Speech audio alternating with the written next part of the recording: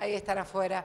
La verdad que hoy es un día casi perfecto, ¿no? Porque vengo recién de un acto maravilloso en la fábrica de Kraft Food, junto a los trabajadores, con unas muestras de cariño similares a la de ustedes, jóvenes estudiantes. Felicitaciones a la Federación de Estudiantes Secundarios que ganaron las elecciones.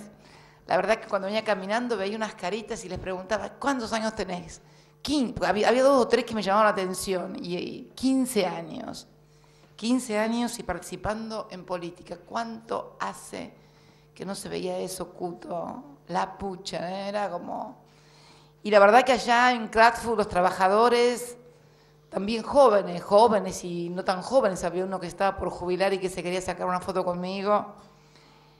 Trabajadores y jóvenes, qué buena combinación para un proceso de transformación de la patria, ¿no? Y estaba deteniéndome, este era su despacho, debe haber venido 2 o 3 veces no debe haber venido más acá, ¿no? Sé que estuvo con el matrimonio igualitario, ese día trabajó a destajo.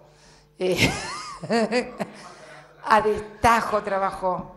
Él que luchaba tanto por todas esas cosas, la inclusión fundamentalmente, ¿no? Odiaba la discriminación y luchaba mucho por la inclusión. Pero me detuve en el editorial que pusieron ahí, editorial de la Nación, porque el día anterior a hoy, 14 de mayo de aquel momento, del año 2003, teníamos que ir a segunda vuelta, habíamos salido segundos el 27 de abril, el día que hicimos el acto en Vélez. Mirá qué coincidencia, o lo hicieron a propósito.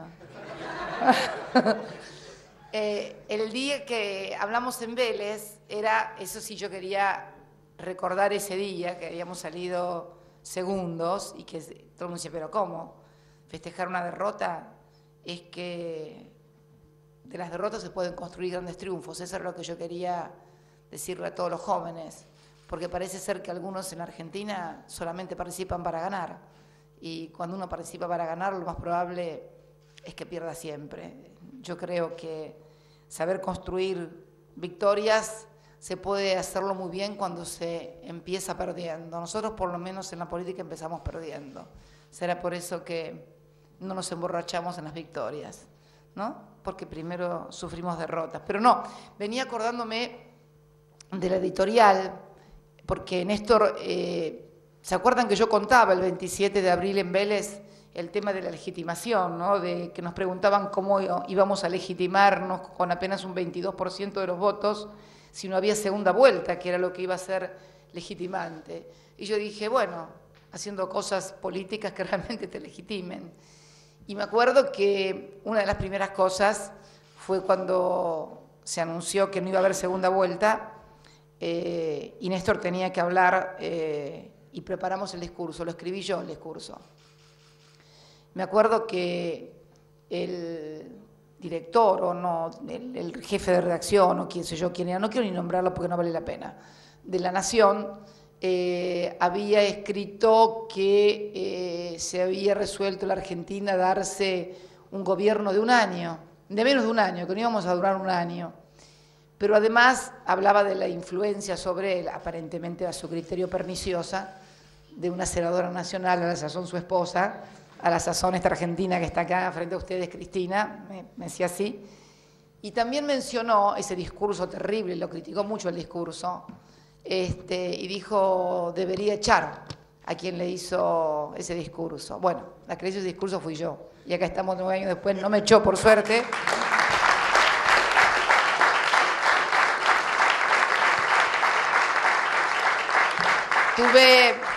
Tuve mucha suerte, no me echó él ni tampoco me echó el pueblo, que son las 2 cosas más importantes que por lo menos me podrían haber pasado, ¿no? Y me acuerdo que escribí ese discurso y a él le encantó porque había que escribirlo, porque Néstor era, cuando se le soltaban las emociones o las broncas, por ahí era lo que me ponía muy nerviosa. Yo nunca podía estar cuando él hablaba, me costaba un montón, en algún momento tuve que estar porque estaba obligada, pero los que nos conocen desde el principio, Yo no participé prácticamente en ningún cierre de campaña en la provincia. Yo me iba porque me ponía muy nerviosa cuando él hablaba, porque nunca sabía lo que iba a decir.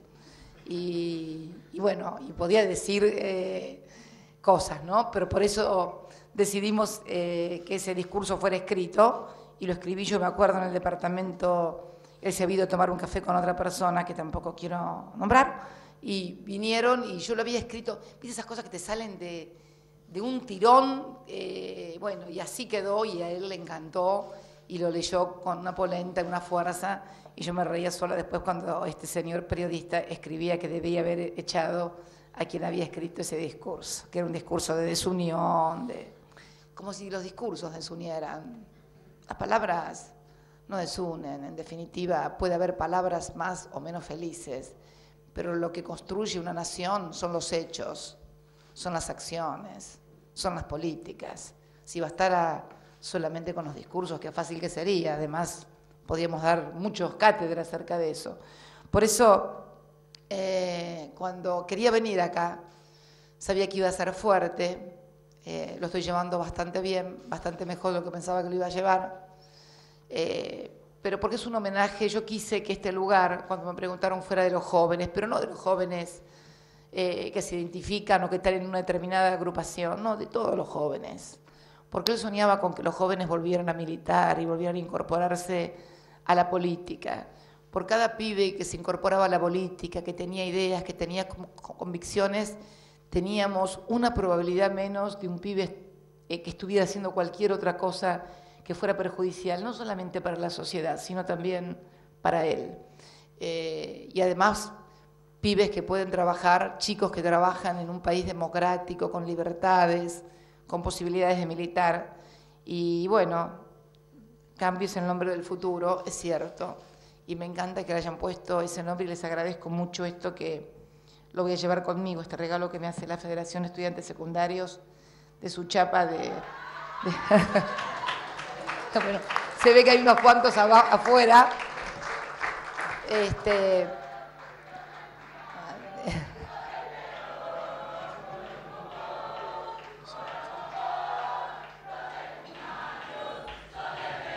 Qué lindo, qué lindo. Me hace acordar otras épocas, pero estas épocas son mucho más lindas, mucho más lindas. No se equivoquen, construyan su propia historia, sus propias experiencias, que están además viviendo un momento histórico en el país y en el mundo realmente increíble por lo que está pasando. Hay un cambio de época muy fuerte. Ustedes lo van a ver porque son muy jóvenes y van a ver las transformaciones que va a tener este mundo. No tengan dudas que va a haber grandes transformaciones. Se están viendo. Hoy me venía comentando Parrilli recién en el auto que bueno, que no pudo formar Grecia gobierno y tienen que convocar nuevamente a elecciones. Y yo me venía acordando, porque vengo de cuatro teleconferencias, de un acto y 3 teleconferencias de empresas argentinas que dan trabajo a argentinos, que elaboran productos argentinos, pero que son de origen estadounidense, los capitales. Y yo me venía acordando de qué diferente fue nuestra burguesía frente a la burguesía de Estados Unidos, ¿no? Que uno explica por qué ese país es tan poderoso y nosotros con tantas capacidades hemos sufrido tantos retrasos. Cómo reaccionaban ellos ante las grandes crisis mundiales, cómo reaccionaron ellos frente a lo que fue nuestra guerra civil, que terminó en Caseros. Acá el flaco Cuncra ahí anda con su esquema rosista. Allá ellos, los norteamericanos, ganó el sector industrialista, los que querían tener un país industrial que no fuera productor de materias primas. Los del sur querían ser algodoneros y tener a los negros de esclavos para trabajar barato en las plantaciones de algodón. Los del norte querían tener a los negros libres para que se compraran camisetas y pudieran emplearlos eso lo decía, eso no es mío, es jaureche puro. Y entonces trabajar en las fábricas, ganaran plata y pudieran comprarse las camisetas con el hilado, con el tejido, con el, digamos, el valor agregado al algodón. Ahí también nosotros perdimos y ellos ganaron.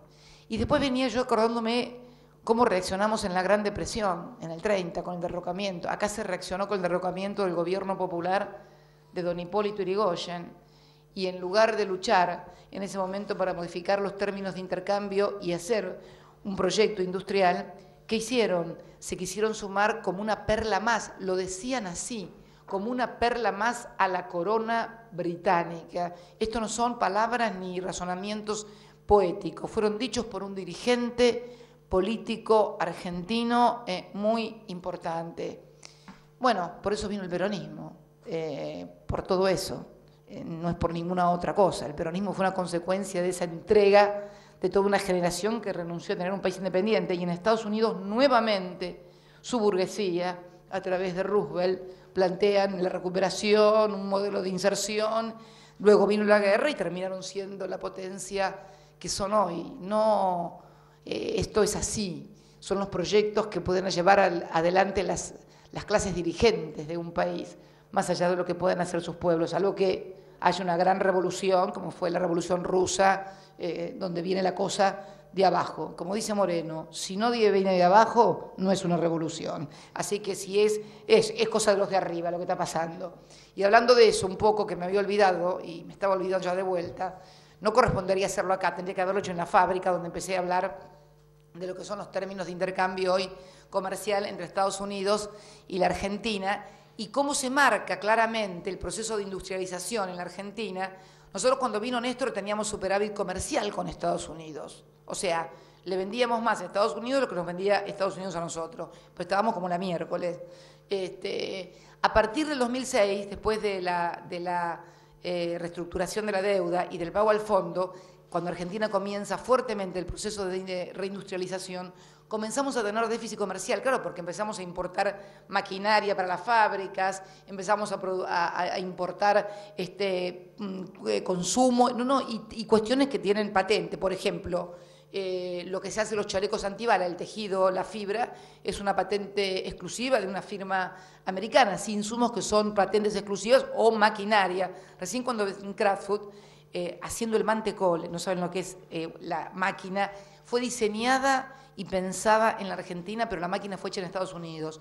Y la otra gran máquina que también hace el mantecol, el operario que la operaba me decía, esta fue hecha y pensada toda en Argentina. El orgullo, ¿no?, del pibe. Pero yo decía, qué notable, porque cuando nosotros andábamos mal teníamos superávit, pero cuando andamos bien tenemos déficit, que obviamente yo quiero que baje también para tener nosotros que hacer nuestros propios fierros. Y me había olvidado el otro día, ¿se acuerdan cuando hablé en el Salón de las Mujeres? Hablaba del superávit comercial. Y la verdad que me equivoqué. No me equivoqué yo, se equivocaron los del INDEC cuando me pasaron las cifras, pero a diferencia de la JP Morgan, que se equivocó, digamos, a favor de ellos, nosotros nos equivocamos en contra. En realidad no habían computado 800 millones de dólares de exportaciones que, según me dijeron, se debió. ¿Se acuerdan que hubo lío en la aduana, de huelga de despachantes de aduana y demás? Bueno, aparentemente se traspapelaron papeles, pero lo cierto es que en los primeros 4 meses estamos con 4.795 millones de dólares, casi 5.000 millones de dólares de superávit comercial. O sea, yo había dicho el otro día una cifra que era 800 millones, que era buena, muy buena igual, pero que eran 800 millones de dólares menos. Y aprovecho también, porque parece ser que hay gente que está empeñada en contar todos los días algo diferente, a ver cómo se puede perjudicar a la Argentina, cosas. Hoy leía titulares de que el viceministro de Economía pensaba en 4, 5, 30 tipos de cambio. Realmente, y gente que lo crea con todas las cosas que vienen diciendo, bueno, de la editorial esta que acabo de leer cuando ingresé, que íbamos a tener gobierno por menos de un año, a todo lo que dijeron desde que ganamos las elecciones, antes de ganarlas, después de ganarlas, y todavía hay gente que, por ahí con buena intención, o porque realmente con todo lo que le ha pasado a los argentinos, tiene temores. Por favor, no crean nada. Esta Argentina es una Argentina, y fundamentalmente esta presidenta. También quiero, en ese sentido, porque soy la que toma las decisiones, obviamente, es absolutamente responsable y previsible, absolutamente responsable y previsible. Y la verdad, pedirle a que no crean, porque les han mentido demasiadas veces. Y segundo, a los que están tan empeñados en que la Argentina les vaya mal, que cejen en los intentos, porque han hecho de todo, pero nosotros estamos empeñados en que les vaya bien. Y yo estoy convencida de que los argentinos que queremos que la Argentina le vaya bien y le vaya mejor, somos absoluta mayoría contra los que quieren que les vaya mal. Así que me contaban recién una funcionaria muy importante, cadenas de mails y que esto y que lo otro. No, olvídense, no va a haber nada raro, no va a haber nada, ningún shock, nada, no nos gustan los shocks, no nos gustan los shocks a los argentinos de ningún tipo.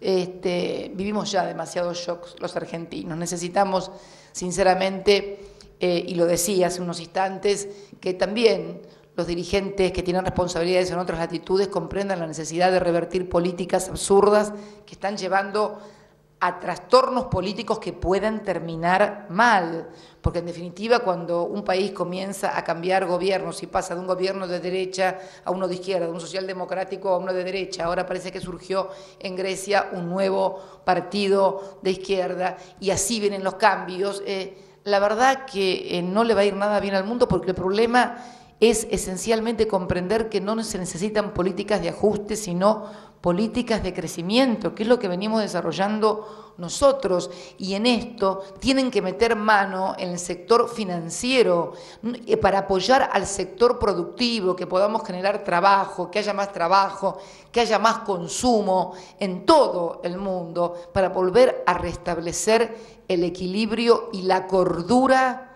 no la gordura, porque estuve en la fábrica de chocolate, la cordura que muchos dirigentes importantes parecen haber perdido con grandes responsabilidades institucionales. Está claro cómo está respondiendo la gente frente a estas políticas. Yo me pregunto, ¿es lógico que alguien piense que se pueden hacer políticas en contra de lo que piensa la mayoría, la absoluta mayoría de la gente? No. Nosotros tenemos la historia, salvo que haya dictaduras militares. En la Argentina solamente se pudieron hacer esas cosas con periodos de dictadura, por eso había dictaduras militares.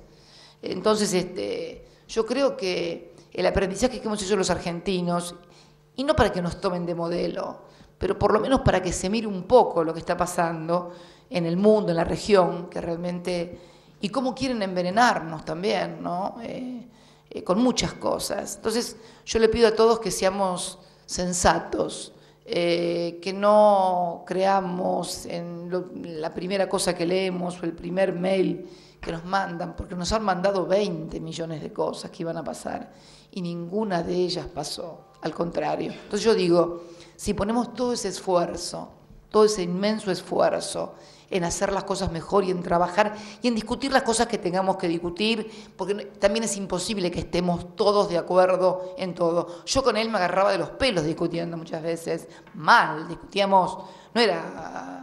Yo creo que por eso estuvimos tanto tiempo juntos, porque la gente se termina aburriendo, esos que finalmente le da lo mismo que esté, que no esté, que esto y el otro. Yo creo que parte de los 35 años, el otro día preguntaba qué eran las bodas, ¿no? Eran las bodas de coral, los 35. Viste que están las bodas de plata, las de diamante. Y la verdad, las últimas bodas que cumplí con él fueron las de coral. Y me gustó, porque las bodas de plata es su metal y está muerto. La boda de oro, lo mismo, la de diamante. Pero el coral es un animal y está vivo. Y además es muy lindo. Es muy vivo, de colores vivos y se mueve en el agua. Así que con él cumplí 35 años de casada, 35 años de peleas, monumentales, imperdibles, desde el primer día hasta el último, pero eso era vida también, era discutir por lo que creíamos, porque todas las parejas se pelean por los chicos, también peleamos por los chicos, pero muy poco, o por otras cosas peores se pelean, pero la verdad que bueno, qué sé yo, éramos de una generación en donde éramos muy especiales, no ni mejores ni peores, por favor, que nadie. Nos tocó ser sujetos históricos de un mundo y de un país muy especial, de cambio en todo el mundo. Veníamos del Mayo francés, de la Revolución cubana, y participábamos hombres y mujeres a la par. No había ley de cupo en ninguna parte, pero había tantas militantes mujeres y algunas eran más jefas que los hombres. Entonces, para nosotros era algo común esa vida. Bueno, no digo que todos tengan que vivir así, pero yo creo que el tener objetivos de vida comunes, el poder encontrarse en la vida con alguien que piensa lo mismo que uno, que tiene los mismos objetivos, las mismas ambiciones, qué sé yo, no sé. Me acordaba también cuando venía para acá que el 14 de mayo de 1989, o sea, ayer se cumplieron unos cuantos años también, yo había salido electa por primera vez diputada provincial por el Frente para la Victoria santacruceña en Santa Cruz, y también un 14 de mayo del 95 él resultó reelecto también gobernador de la provincia. Tantos recuerdos y tantas cosas, y acá el matrimonio igualitario, y hace pocos días el tema de la igualdad de género y la muerte digna, cosas que eran temas tabú antes, que no se podían discutir. Yo no sé si ustedes tienen conciencia del momento histórico que estamos viviendo, incorporando derechos personales, personalísimos, que hacen a la vida y a los derechos de las personas que parecían increíbles de poder lograrse. Nada, yo creo que el mejor homenaje que podemos hacerle, lo que él querría, es que sigamos trabajando y luchando incansablemente. Y la verdad que cuando dijo que florezcan mil flores, no pensó que iban a ser tantos miles, muchos miles, y necesitamos muchos miles más. Son ustedes responsables de los tiempos que vienen.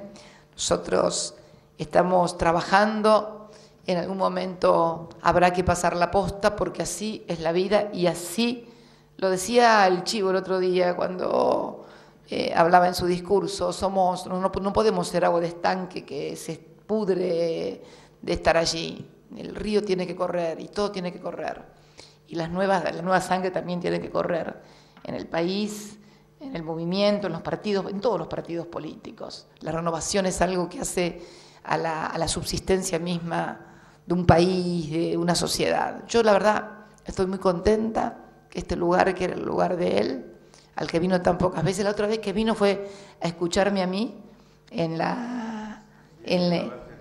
el día que derogué el DNU, porque estaba sentado al lado tuyo, Chivo, y te decía, mira, quiero ver la cara que van a poner cuando les diga que derogó el DNU, pero sacó otro DNU. Era por el Fondea. Fíjense, el Fondea nos costó 2 meses de pelea, de lucha judicial, que nos íbamos a fundir, que las reservas, que de aquí, que de allá, y seguimos en un mundo adverso, acumulando reservas y pagando sin endeudarnos la deuda que otros contrajeron. Y pensaba que se venía el mundo abajo. ¿Qué cosas no se dijeron y no se hicieron en esos días, ¿no? Y acá estamos. Por eso yo le pido a todos los argentinos de corazón, no por mí, no por él, por todos estos pibes. Y si no les gustan estos pibes, los pibes de ustedes que están en la casa de ustedes, sus hijos, sus nietos, por todos ellos. Basta de mala onda y de mala cosa, y a laburar todos por Argentina, con fuerza. Gracias.